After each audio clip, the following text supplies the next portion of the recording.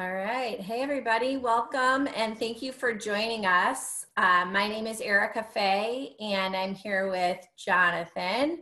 And we're so happy to see you all here on our masterclass today. Jonathan, do you want to say hello?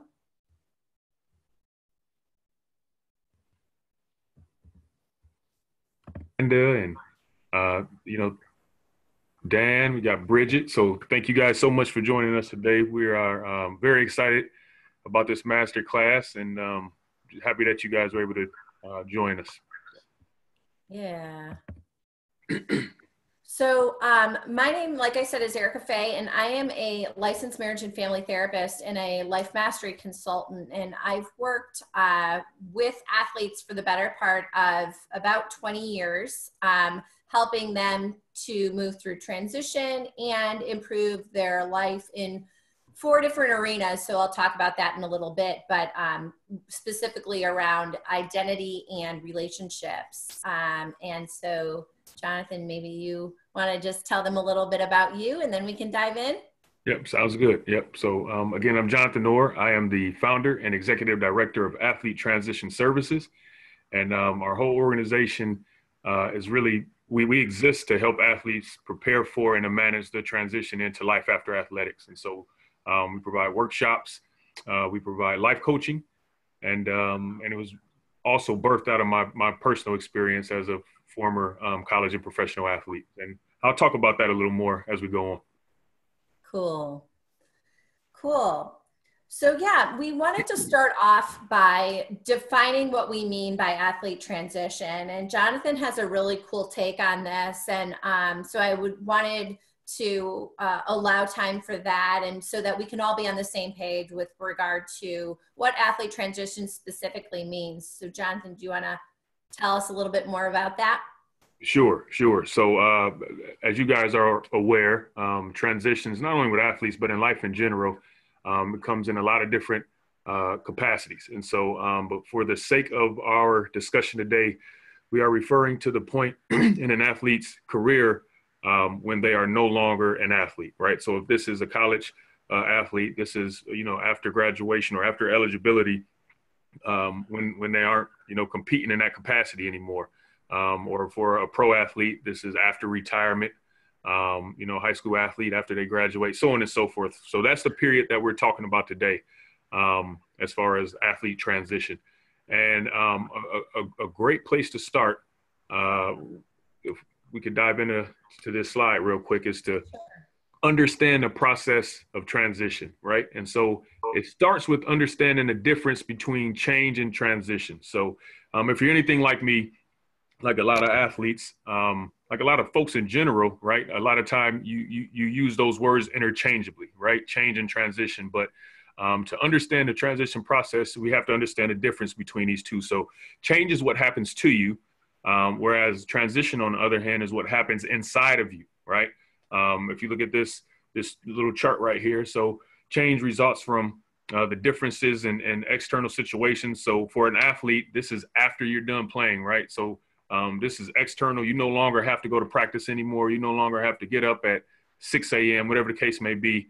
These are all external things that are happening to you that happen immediately, right? But on the other hand, the transition is the psychological progression that you go through as a result of that change. And so whereas change can happen fast, transition, on the other hand, takes time because it is a process. And so we wanted to make sure that we explain that the difference between those two. And this is, I love this quote by William Bridges, who is one of the transition gurus. He says, change happens to people. Transition, on the other hand, is internal. It's what happens inside of people's minds when they're presented with the change. And so that really leads us into the next part. We're going to look at the 3-phase process of transition.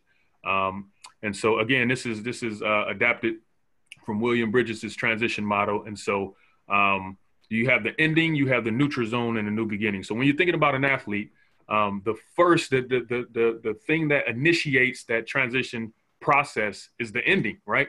The fact that they have to say goodbye to their sport. A lot of time it's something they've been doing for 15, 20, 30 years, so on and so forth. And so They have to say goodbye. This is where they also have to learn to let go. And it can be by choice or force. So regardless of if it's an athlete's decision to move on, or if it's not their decision, if it's forced, they still have to deal with that process. And so I think that's important to understand. So whether it's choice by their choice or they're forced, they still have to deal with that internal process of no longer being an athlete. And it can be difficult either way. And then you get to the neutral zone. This is where you're done with your sport. You haven't really found this new way in life. And so you're kind of stuck in this in-between place. It can be uncomfortable, right? Because again, this is something you're not used to. It can be unfamiliar, obviously, because we'll talk about this a little bit more soon, but they're used to a certain schedule. They're used to their life being a certain way. And now all of a sudden, all these things have changed. And so it's unfamiliar to them. It's ambiguous, not knowing what's next, what's to come. And then oftentimes, and I'm sure, you folks who work with athletes have experienced a temptation to retreat, to try to hold on to something that isn't there anymore. And as a result, those athletes who don't navigate through this neutral zone properly, they can get stuck, and sometimes for years, because they haven't figured out how to get to that new beginning. But when you get to the new beginning, when you can successfully navigate through that neutral zone, and we'll share tips on how to do that and strategies for that, in the upcoming minutes. But then you get to the new beginning. This is where you embrace the change, right? The change of no longer being an athlete.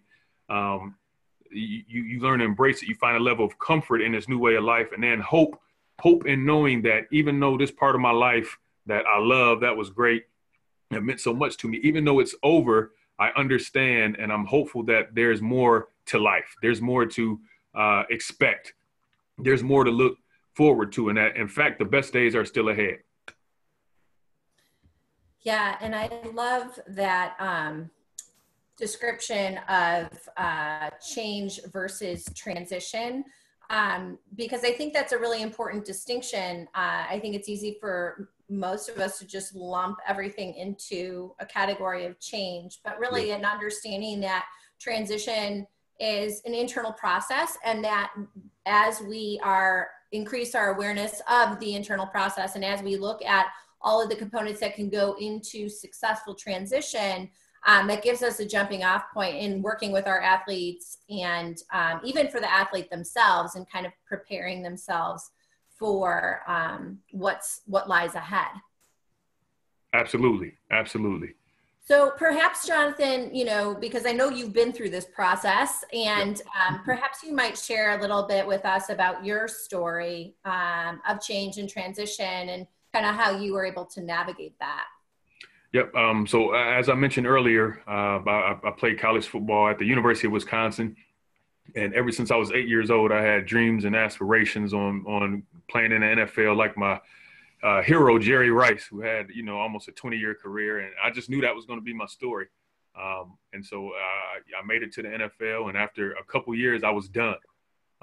It was over. And dealing with the shock of, well, one, my plans not working out the way I anticipated that they would, that was rough. But then I didn't realize that I had issues until I was done playing, that I had, and most of them stemmed from a lack of identity outside of football. So once it was done, it was like I didn't know who I was anymore. I was like I ceased, to exist, to matter. And then the other thing was not understanding and realizing that I had a purpose outside of my sport.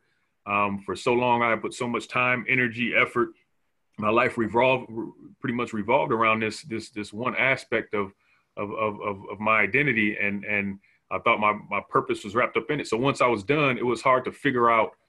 Even though I had graduated, right? I graduated, from the University of Wisconsin, and I knew that day would come someday, but I just wasn't prepared when it did come, and as a result, I struggled trying to figure out what's next and who I was. Yeah, and I think that, what we've seen is that that's a very common experience Yeah. for many athletes. This is what I've heard in my work with athletes. And I know that, you're addressing that with your workshops and your coaching as well. And so really, getting ahead of this and really taking a look at how we can help athletes navigate this time. When we're talking about this, Jonathan and I have kind of identified 3 common challenges that we've seen that athletes face. So one of the main ones that you touched on, Jonathan, was identity, and really struggle to kind of define yourself and who you are and what your purpose is outside of sport. And we've, this is something that we've been able to see, with other clients as well, but specific to athletes because they've been so focused on a goal in their sport for the better part of their lives. It can be really easy to kind of have that be your sole definition of who you are, what you're here to do and be. And so that can be a period of disillusionment, once that comes to an end, or if, like you were saying, like if there's a significant change all of a sudden that you maybe weren't anticipating or planning for. I know that you had said that you were planning to be in the NFL for a lot longer. Yeah. And so that was kind of difficult to kind of back up and say, all right, well, wait, now what? Then really kind of having that sense of identity as a challenge and kind of having to explore what that meant for you. And so we're going to get into how you can kind of prepare for a moment. But the 2 other challenges that we've identified that we've seen in our work with clients and as athletes ourselves as well is the structure piece. For the better part of life, you're kind of told where you need to be, what you need to do. You've had a whole system of support around you. Maybe when you're younger, it's, parents driving you places, you've got coaches.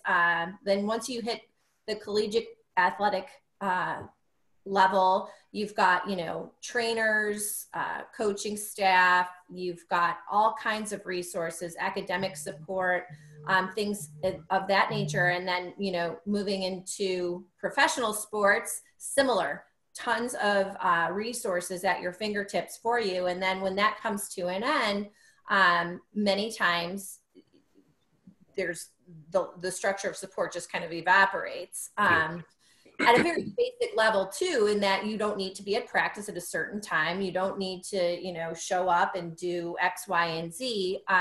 So the structure is just no longer there.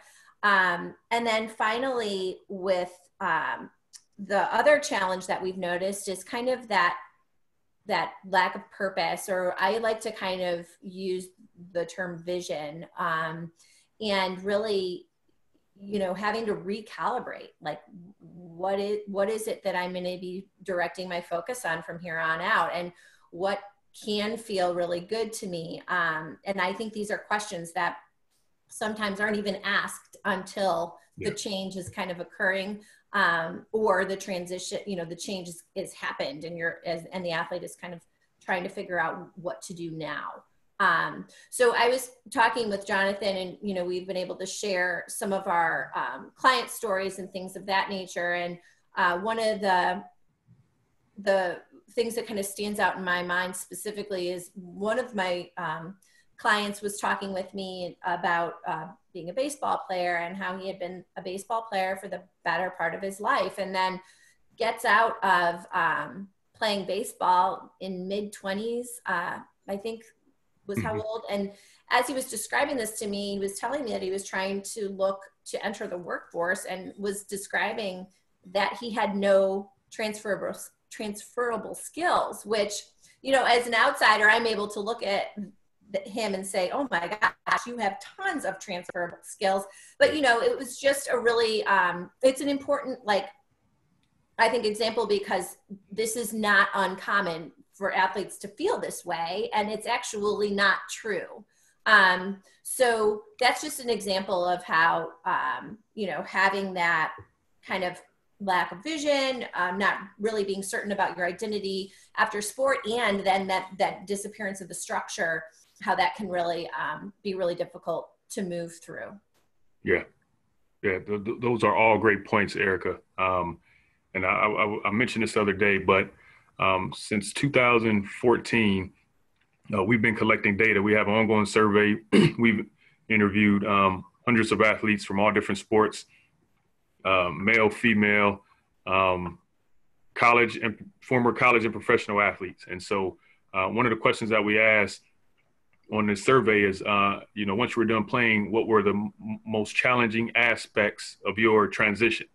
And the top three, all the time, consistently, it comes down to identity, that lack of vision that you talked about, Erika, and then structure. Even in our workshop that we provide, our next season workshop for college athletes around the country, and we engage in dialogue and have discussion, but it constantly comes up when we ask them, what do you anticipate being your, a big challenge for you as you transition? And these are the things that constantly come up. And so yeah, that identity piece is so crucial. And I really think that it's the foundation for many of the struggles that athletes have once they're done playing. Because, if you don't understand who you are outside of football, basketball, swimming, whatever the case may be, then it's going to be hard to understand that you can do other things in life, right? That you'll be good at other things, that you have skills that can be transferred into other areas. If you don't first believe that you're more than just whatever sport it is that you've been participating in. So yeah, those are very good points, Erika. And I totally agree with you. These are definitely the things that we're constantly seeing athletes struggle with as it relates to their transition. Mm-hmm. Yeah. Yeah. And so, with that, we have some ways that we think have been really useful in addressing those three common challenges. And, Jonathan, just to kind of get curious with you too, like, what was something that really helped you on the identity level? And then maybe we can share our experiences with, navigating transition and kind of how to prepare the athlete. Yeah. So it was a couple things. One, understanding the root cause for the issues I was having. And then once I did some soul searching, it took me about 18 months before I finally felt like I was in a good place after I was done playing. And so part of it was soul searching, realizing that I had subconsciously, didn't even realize it, but adapted this and believed this lie that I am what I do, right? Because for so long I have been receiving so much since I was a kid, right? You know how it is. You see a young athlete, they're good. All of a sudden, 10 years old, they're starting to get this attention. And so that was a story. And then you go into high school, it's more of that. Then you go to college, and now you're on TV and ESPN and all this stuff. And so I started to believe like this is all that I do. I mean, that I am, the thing that I do. And so once I started doing soul searching and a lot of prayer and just had a great support system, I came to realize like, no, I'm not what I do. It doesn't matter what my title is, if I'm playing football or not. First and foremost, I'm a human being. And that alone gives me all the innate just self-respect, self-worth, self-value that I need. And so whether I'm catching a football or not, that doesn't matter because my identity isn't wrapped up in what I do. And so I hope that makes sense. Yeah. So I would say that was the biggest thing. Totally. I stopped believing that lie. Yep. Well, you said a couple of key things too, which, we kind of highlighted earlier, but, you mentioned the identity piece and really how that was a struggle in trying to kind of redefine how you knew yourself to be. And then also you mentioned having a structure of support, which is huge, right? Having people that you can kind of go to that aren't just, that know you to be more than just a football player or more than your sport. And so that's really important component, I think, as you mentioned. So when we're talking about preparing the athlete, in advance of any change maybe we can just kind of jump in here and talk a little bit about some of the things that we've both seen have been really, really useful in preparing athletes and helping them to navigate change. Yeah. Yeah. So I think one, let me say this first, if you don't mind, Erika. My hat goes off to, especially on the college level, the amount of support and resources that are available for athletes nowadays. When I came out of college, gosh, 12 years ago now, it was primarily academic support.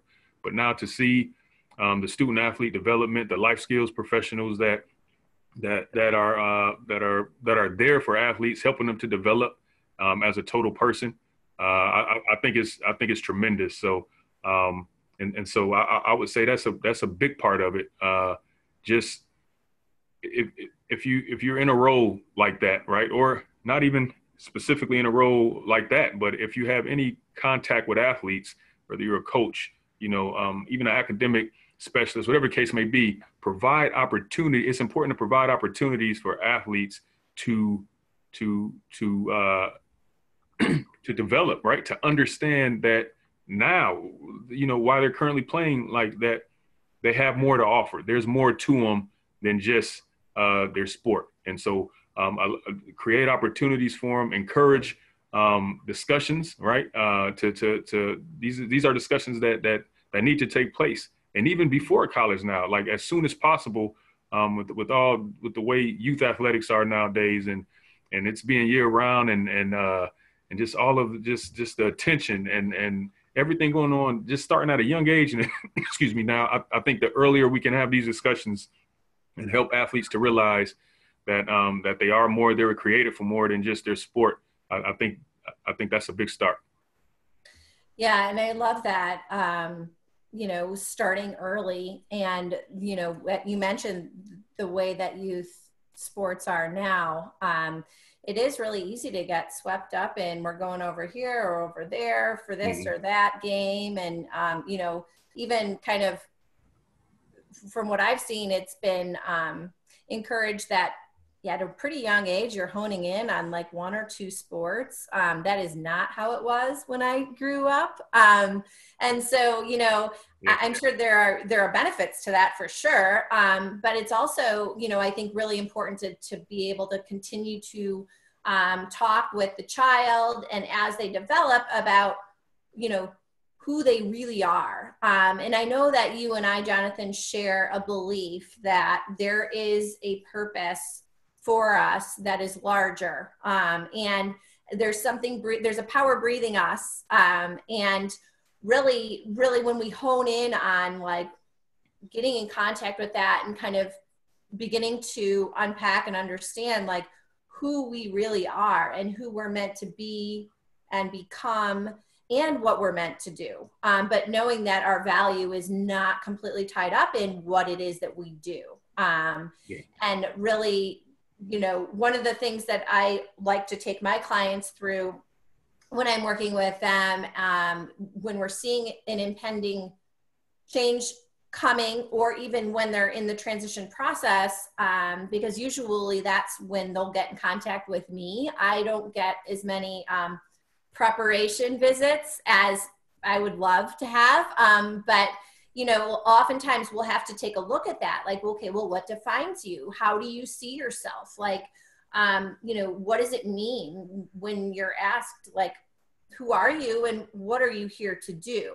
And so one of the things that I think has been really, really useful in terms of my work with my athletes and my clients is that we get really, really clear on core values. And there are so many core values, or values in general, and then kind of honing in on what really is important to you or what sticks out to you, I think is a really great jumping off point for that identity discussion, because you kind of have a baseline. What is important to you? What are some things that, you can't really envision yourself living without? So, I've gone through this process myself. So for me, it's integrity, doing what I say, saying what I do, delivering what I promise. My word is what I mean, and really backing that up with action. And kind of taking a look at all of the different core values. So it could be family, it could be, respect, it could be, faith.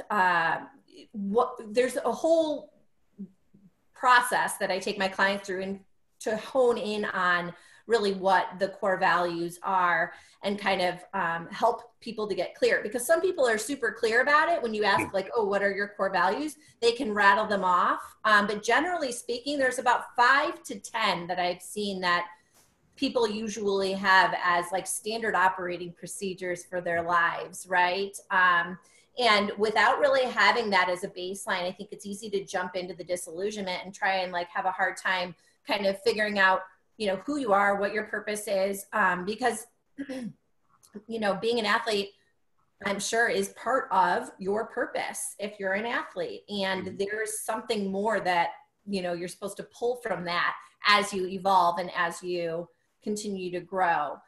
So would you want to add anything, Jonathan, with respect to that? Yes.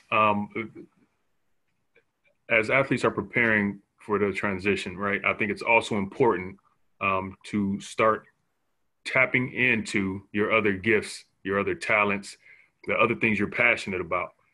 If you wait until you're done playing, I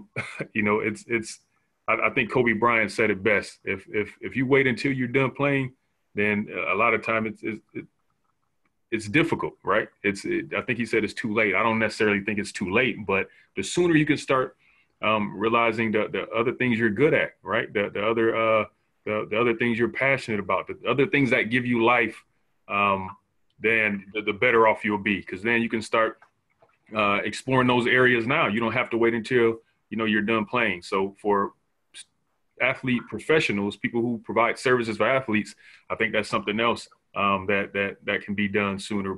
Providing opportunities for athletes to start doing just exploration, right? Figuring out what other things, what other gifts you have, what other talents do you have, what are some other areas you want to explore, and then start doing that sooner. So that's definitely another thing I would add. Excuse me, for athletes that could help them prepare for the transition in advance. Yeah, and I love that. As you're talking about really looking at the other skills that you have, the other passions that you have, I think that sometimes that could be a challenge too, right? Mm-hmm. So, when you're in athlete support services and really helping, working with the athlete as the total person, as the whole person on a full spectrum level, there's a couple of things that I've seen that have been really instrumental in helping people kind of come up with, what else am I passionate about? What else am I really good at? And that is to take a look at, what it is about your sport that you love, what it is about, maybe what your role is on your team, what your role is currently, like as if you are an athlete, what is it about that actually really gives you energy, that you really enjoy? And then take a look at some of the longing for something else, and if there's any discontent, any like frustration with the current set of circumstances. I always say that your longings and your discontents are two growth signals. The way that the universe kind of speaks to you in terms of, here's some like direction for you for your path. If you're noticing there's discontent in a certain circumstance, or there's a longing for something else, those are kind of big categories. And when you have someone to kind of sit down, with you as an athlete, or, kind of with you as like planning next steps, really asking those questions, like, what are the things that you're longing for? What are you noticing that you're discontent with? And that goes back to that structure of support. Sometimes, having those people asking those questions is really, really powerful. Absolutely. And you just made me think of something else, Erika. One of the other things that athletes really appreciate that we have an opportunity to do with them in our next season workshop is go through a series of assessments, right? And so because athletes have a lot going on, especially when they high school, college, pro level, a lot going on. So the more intentional we can be about getting things in front of them and resources in front of them, then the better off we are. And so some of those assessments include transferable skills assessments. So helping them realize now that they are more than qualified to do a lot of things in life, outside of their sport. And a lot of it is because of the skills and the strengths that they've developed as a result of being an athlete. So, and then as you mentioned earlier, values assessments. We do another assessment called Heart, Head, Hustle, where you start tapping into those other passions that you have, and as well as the things that you're good at. And so, that's another piece of advice that I would definitely give. Yeah, I think all the assessments are really important too, and really, sometimes that's what somebody needs to kind of see something in black and white. Like, oh, well, look, I'm good at this. I didn't realize that, or something of that nature. And then having conversations about it though. So like, what does that look like in the real world, or how can that be applied to something you can do next? Or how do you incorporate, your skills into something that you really would feel passionate about? Because as you and I have both discussed, and we're both doing this work because this is something that does light us up, that's near and dear to our hearts. And, I honestly believe that all of us have that. No one is put here to just work until the weekends and then, wait and then work until the weekend again. That even if you have been participating in sport or an athlete for the better part of your life, that there's, like you said, a next season, and really figuring out like what can make you come alive going forward, and help you to feel as meaningful as you possibly can. Great point, Erika. Great point. Cool. So maybe now we can touch on maybe some tips that we have that we can share in working with athletes, or if you are an athlete yourself, to kind of move through transition and change. Yeah. So one of the biggest tips that I have is to set goals. This is something that if you are an athlete, you've been doing your whole athletic career since you were a child, and it's something you're familiar with already. So it shouldn't stop, right? The same way, once the season is over, you set off-season goals for strength and conditioning, or before the season start, you set personal goals for yourself or team goals. You should do the same thing in your personal life. Set career goals, set personal family goals, educational goals. Set them, because what it does, it provides the especially when we talk about not having as much structure as you once had, but now it provides you a level of focus, right? Something to hold yourself accountable to, and so that's definitely one of the biggest ones. Just setting goals, action steps to help you achieve and reach those goals. That's one of the biggest things I would say. Yeah, and I agree. And we've talked about this before. You and I have had conversations about this, but the idea of having, like short-term goals in addition to the long-term goals, and the short-term goals, having them be okay for them to be baby steps. Because I think if you're used to like a big, hairy, audacious goal, like, oh, I'm going to win the championship this year with my team, or I'm going to, get the whatever MVP award, whatever it is, that's like a really large goal. But, what does it take in the interim to get you there? So the same with life. Like, okay, so maybe, a goal would be, you know, I'm going to make 3 phone calls, or I'm going to go, you know, look at what's out there in terms of resources, you know, and having that be a short-term goal, maybe for a day or a week or whatever, and then really celebrating that, like, hey, I did it, you know, celebrating your successes along the way with the short-term goals, because the short-term goals are ultimately what's going to lead you to success in the long-term goals. So what I've seen is that oftentimes those shorter term goals are easy to overlook. And I've had people even tell me, like, well, I'm supposed to throw a parade because I made a phone call. Well, no, but you're supposed to give yourself credit for taking the step that you could from where you are with what you have right now. And I think that that is a thinking strategy that can be really, really useful when, you know, when you're an athlete, or when you're working with athletes who are, you know, trying to kind of figure out what's next, right? I love that. And it's not as frustrating, right? And it's not as overwhelming. You know, if you're done playing and then you're thinking, hey, I got to get this ideal job, right? You know, sometimes that can be overwhelming, especially when you're not necessarily getting those results right away. But if you can, I love that, set smaller goals that can help lead you, right, to eventually get to that place. That's awesome. Good point. Good point, Erika. Well, and even, you know, you made me think of this also, the 4 key components of life. I always like to work with people from this framework, because I think it helps to really shape up, like, defining goals or setting short-term and long-term goals, is taking a look at 4 key components. So your health. Okay. So what do you want for your health going forward?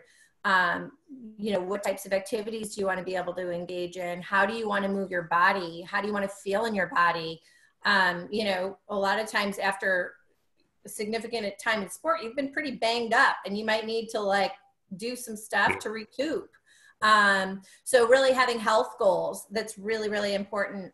You know, without a healthy functioning body, it makes it really difficult to live a full spectrum life. And then also like relationships, you know, taking a look at what do your family relationships look like. Maybe you want to cultivate more love relationship, or really connect with friends, or, you know, what's the status of your relationship quadrant, and how fulfilling does that feel for you right now? And then the third component that I look at is time and money freedom, because I think that those things are kind of interchangeable, right? You know, we always hear a lot about, oh, well, there's not enough time, or there's not enough money, or whatever the case might be. But really, though, you know, time is one of our most valuable resources, because we can't get that back. And so really kind of taking a look at what would feel fulfilling to you to focus your attention on as far as time is concerned. And, you know, what would that look like? What would you be doing? And that kind of thing. So that being a third quadrant. And then finally, the career or vocation or creative expression. And so that's kind of the what's next chapter for that component, right? So maybe that's, you know, adding some giving back, or figuring out a cause that's near and dear to your heart. And that kind of gives some sort of a framework and direction for that quadrant of your life, right? Awesome. I love those 4 quadrants. And then one other tip I have is to talk to people, right? You don't have to go through it on your own. You have a lot of resources at your disposal, especially if you're a college athlete. There have been people in your life for the last 4 or 5 years who are truly, in most cases, vested in you as a person. And so, you know, reach out to somebody, let them know what it is you're experiencing. Reach out to your teammates that are, you know, that are now done playing, ones that have finished before you, right? To kind of see how they navigated through this transition, and it makes no sense to go through something like this on your own. So use your resources, reach out, talk to people, let people know what's going on, family members, professional help. Erika Fay is great. So yeah, that's another tip. Definitely reach out to somebody, let somebody know what's going on with you.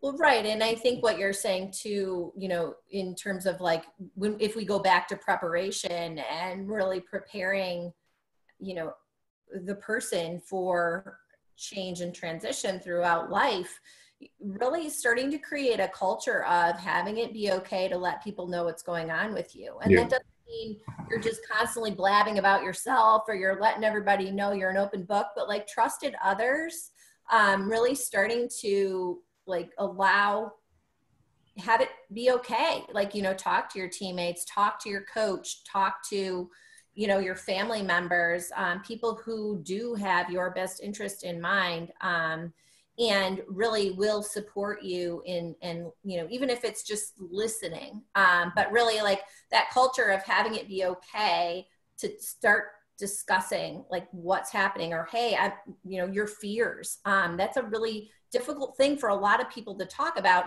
whether you're an athlete or not. You know, addressing your fears is a vulnerable thing. So, like you said, you know, when you're talking about accessing support, you know, I think that can be much easier in a change and transition phase if you've had that culture of, you know, permission up until then, you know? Absolutely.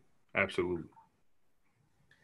Absolutely. So, So I think that leads us to, did you have any more tips, Erika? um, you know, I think that the other thing that I just wanted to add is like, you know, this was something that I had to navigate personally, and professionally, but like letting it be okay that you don't have everything figured out right now. You know, because I think if you're used to being on the top of your game, literally, kind of having to backpedal and be like, I don't know what's coming next, and I don't really know, Yeah.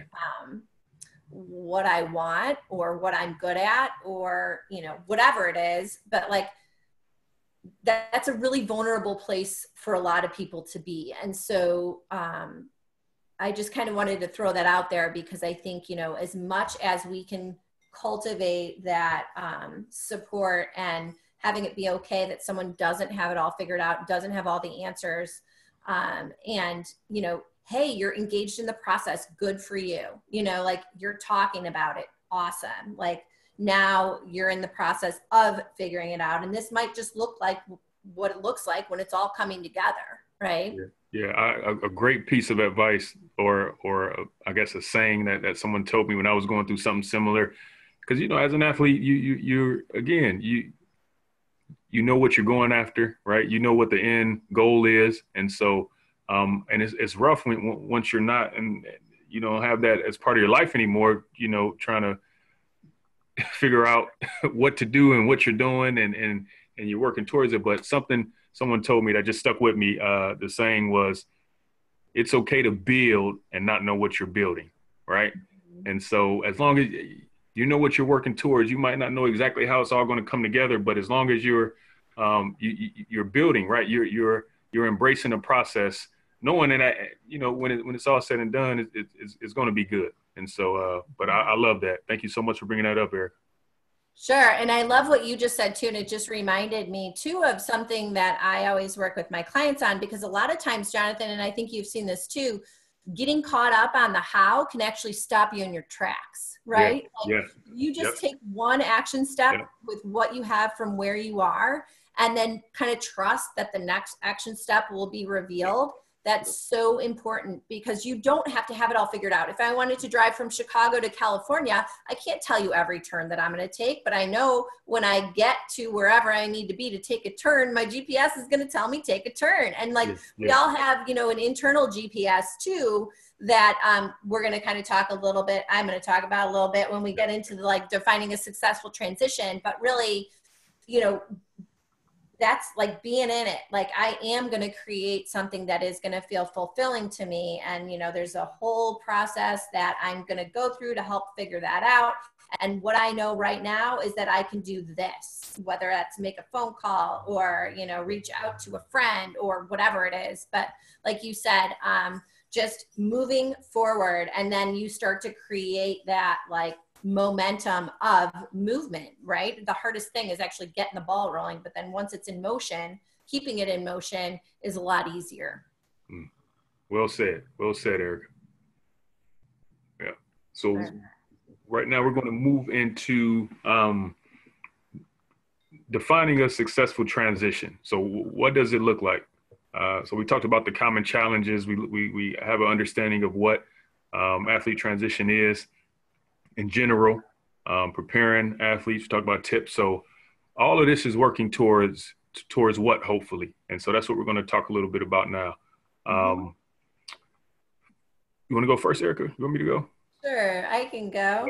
I think that, when we've talked about what successful transition looks like in terms of our work with athletes, Jonathan and me, I think one of the main things to kind of go to is that there's no perfect, right? Like, being okay, successful transition is continuing to move forward in the face of not really knowing how all of the pieces are going to come together, which is kind of what I was saying a little bit earlier. But, there's no perfect, and that you've never really arrived.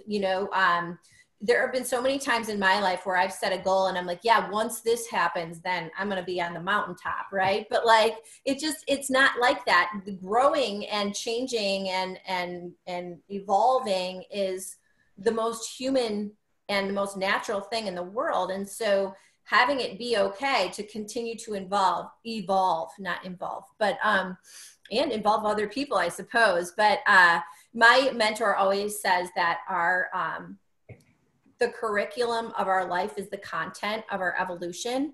And I love that because, if something hadn't have happened, or if, you remove something from the puzzle of your life up until now, you might go in a very different direction. And so really having it be okay to not have it all figured out and know that there's no perfection, and that sometimes the transition process, because it's happening internally, as Jonathan described for us earlier in the class, is since it's an internal process, it can sometimes kind of feel like you're not exactly going in one straight path, and that has to be okay. So giving yourself permission to have that be okay is a really important component of a successful transition, I think. That's good. That's real good, Erica. A successful transition to me, one way to describe it is one in which you're at an intersection, or you're at least advancing towards an intersection in which you are incorporating, and I'm speaking particularly about as it relates to careers, right, and different job opportunities and things like that. And so one in which your values, right, your career values, your personal values are incorporated. Your skills, right, your transferable skills, your passion, right, something you're doing, something you're passionate about, something that gives you life, something that you're good at. And so when you can sort of arrive at that intersection, or be on a road to that intersection, that's a successful transition to me. And it goes back, and even before you get there, I think it really all starts with, like we said earlier, just that identity, having your identity intact, as a person, right? Just not over reliance on that athletic identity, but just understanding who you are outside of your sport, and having that intact, and then being able to get to a place where you're incorporating your skills, you're incorporating your values, your passion, the things you're good at. That's a successful transition to me. Yep. Well, and I love that, the intersection idea. And just, you and I have talked about this too, having an ability to have an openness to a new chapter. You talked about that in the beginning of our class when you were looking at the definition of transitions, and kind of that tendency for all of us. If we thought something was great, we have a tendency to kind of hold on and want it to stay the same, right? But really, working to have an openness of, you know, something great is down the pike for me. I know it, and having like a belief and an openness and an understanding that that could be possible, and that, you know, I know it's possible as a professional, but I also, you know, when an athlete can really kind of incorporate that, like I know that the next chapter is going to be, you know, just as fulfilling, if not more fulfilling. Having openness to another chapter, I think, is really important too. Awesome. Good deal. Good deal. And then, you know, I mentioned earlier that cultivating that kind of ability to listen to your internal GPS. You know, all of us have a mental faculty called intuition. And for some of us, it's more cultivated than others. A lot of times, you know, it's been labeled different things, call it a gut instinct. Gandhi calls it the voice for truth. And he also says that it, you know, the voice for truth is as loud as our willingness to listen. So really starting to cultivate an ability to really check in with yourself and ask, like, what feels right to me? You know, in what direction does it feel like it's in alignment with who I know myself to be? And this is where we talked about, you mentioned, Jonathan, again, identity, and really going back to your core values, but really cultivating that ability to listen to your internal guidance, because it's there. And it's funny too, what I've seen is that a lot of times when people start to hear from it, and I've done this myself too, is we'll start to argue with it. Like, no, I don't want to do that, you know, but you know, if things actually kind of unfold a lot more gracefully, if we are able to kind of listen to our internal guidance and that internal voice. And that doesn't mean that you're not going to have any feelings or a process of, emotions around anything that maybe you're feeling like you're leaving behind. That's all really important to acknowledge and accept and appreciate as you continue to kind of check in, like, what feels like I'm moving in the right direction for me now. Awesome. Very good point, Erika. Very good. Cool. So is there anything else you wanted to say, Jonathan, about successful transition? No, I think that was it. That's all I have for successful transition. Okay.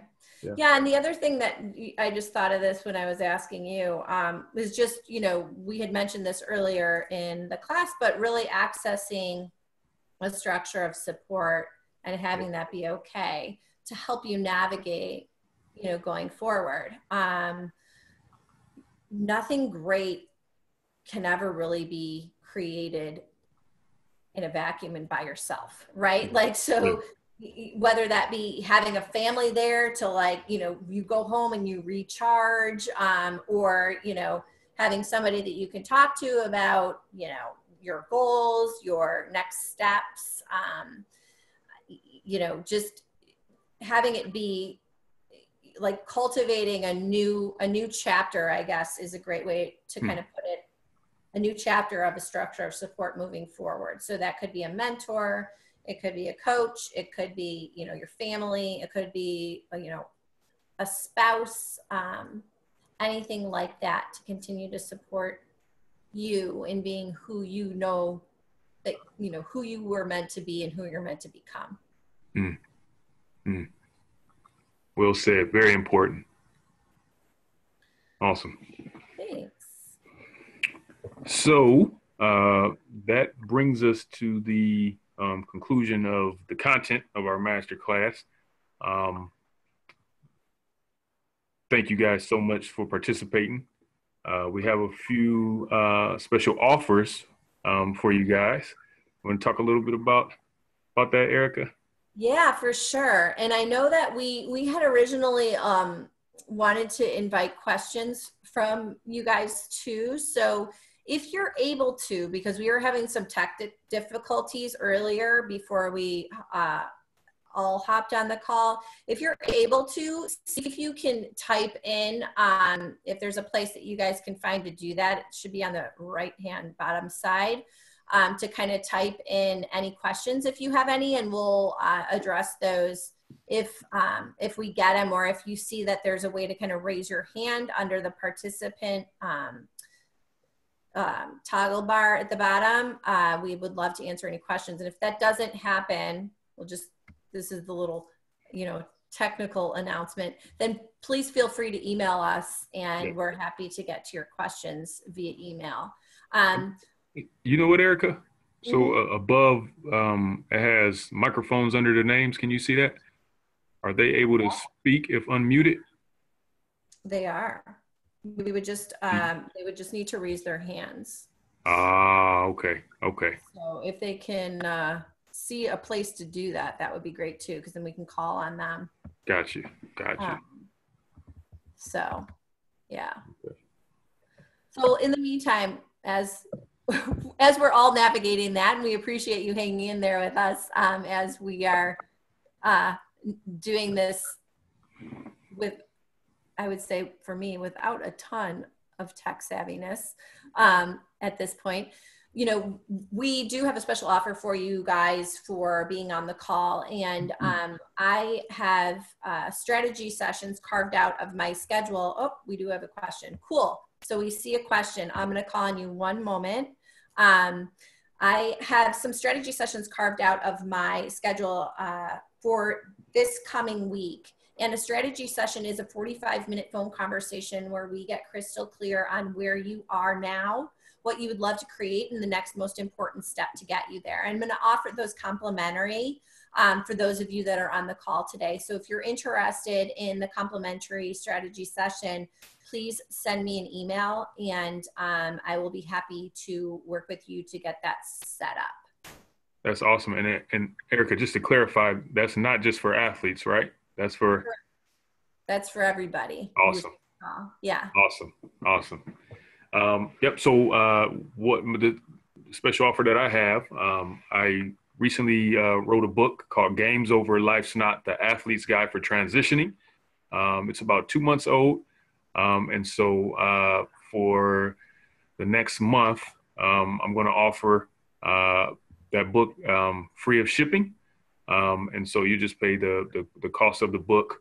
We'll get it shipped to you regardless of where you are in the United States, not in the world, only the United States and some parts of Canada. But to get to that, it's gamesoverlifesnot.com, gamesoverlifesnot.com. And so, and then you just enter the promotional code masterclass. So enter masterclass in the promotional code section, and then you will have free shipping. And I have another offer. If there are any student athlete development professionals and you are interested in any of our workshops, going to offer a 20% discount on all workshops. Just reach out. You can visit our website, excuse me, www.atscorp.org. That's www.atscorp.org. There's a contact page on there.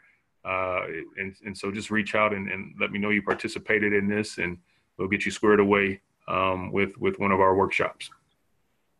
Awesome, Jonathan. That's so cool. So we'll stay on for a few more minutes to address any questions. I know there's one here. If you have one, please do raise your hand. But Vivian, I'm going to go ahead and unmute you now. So please ask your question. Thank you so much, Erica and Jonathan, for making the time to do this conference and workshop, this masterclass. Jonathan, you mentioned earlier some things about colleges and how they're offering more programs to help student athletes understand what they are going to be dealing with, what transitions not only just into their sport, but even when they leave their sport. But how aware, I kind of like a two-part question, how aware do you feel parents are in that process, and what can we do you feel like as professionals helping with these transitions How do you feel, what do you feel is most important so that we can communicate the importance of understanding this to the parents of these student athletes? And how early can we start? I mean, does it start at 10? Can it start at, does it start 16? How young do they have to go? Man, I honestly believe, and so let me say this. So so our organization, we're in the process now. We piloted a youth program, so some youth programming in the Metro Detroit area last year. And so now we're looking at expanding it. We got some more partners involved, and we want to create we're going to create a national student athlete youth program for student athlete development for middle and high school students. So I would really say as early as middle school, we need to start having these discussions. I don't think parents are as aware as they should be. Excuse me, my son, he plays flag football. He's 4. He just turned 5 years old, and so this is a pre-K league, and we just finished up the season yesterday. And to see the amount of pressure, right? The amount of attention, just that goes into a pre-K flag football, league.